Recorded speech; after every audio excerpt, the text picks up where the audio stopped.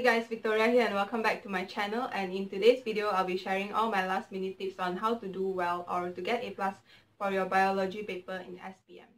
So let's get right into it. My first tip is to watch YouTube videos in order to study biological processes. And this isn't necessarily a last minute tip, it's like a general tip. Whenever you want to learn biology, watching videos is definitely a good way to do it, because in biology there are just so many processes that we have to know and that we have to be able to elaborate on, whether in our body or for plants, for photosynthesis, light reaction, dark reaction. There are a lot of processes that are significant in biology, and those are the things which will be tested on in essay questions. And essay questions, as you all know, is a huge part in contributing towards that A+ in biology. So if you can understand and memorize most of the biological processes in biology, then getting an A+ in biology shouldn't be a problem.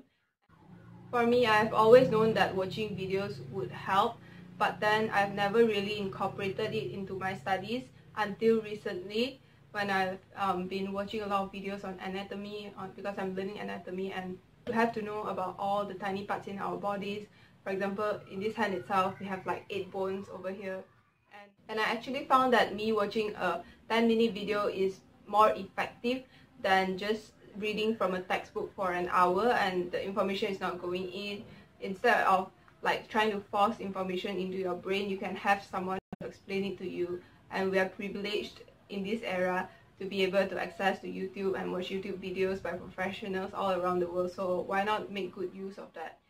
So what I do is I would search videos on a particular process that I want to understand, and you can do the same. Just search on the process that you want to understand.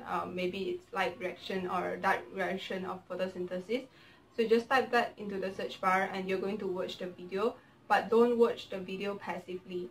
You're going to take notes when you're watching the video. At least that is the way which worked for me. I find that watching videos passively won't help as much because you're just listening and you're not actively taking notes. That just doesn't help as much as taking notes. So the video will be playing and I'll be taking notes from it, and if sometimes I can't catch up with what is being said, I'll pause and then I'll write down. And you can rewind it whenever you want to, which is a great advantage, because when you go to lectures, the lecturer will just be lecturing non-stop and it will be kind of rude almost to interrupt him or her. But with YouTube videos, you can just slide back, and a great thing about it is you can learn a single process within 10 minutes. In a 10-minute video, you might learn more from what you are reading from your textbook for an hour if the information couldn't enter your brain, right? Just watch a 10-minute video, and usually a 10-minute video will come around to 40 minutes. I would use around 40 minutes to understand a 10-minute video because I'm constantly taking notes on it, and if there's a lot of stuff, then it takes more time.